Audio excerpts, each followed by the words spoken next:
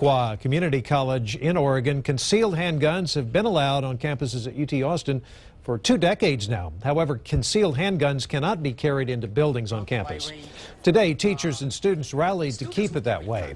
The legislature passed campus carry earlier this year, granting individual schools the right to allow CHL holders to bring their weapons into buildings. UT is currently drafting its policy on where exactly CHL holders can carry on campus when the new law takes effect next year. And I know that as an assistant instructor who has to give grades or sometimes not good grades, I would not feel safe in my classroom knowing that my students could be concealing a gun in their pocket. UT police say 2 people were arrested at today's rally.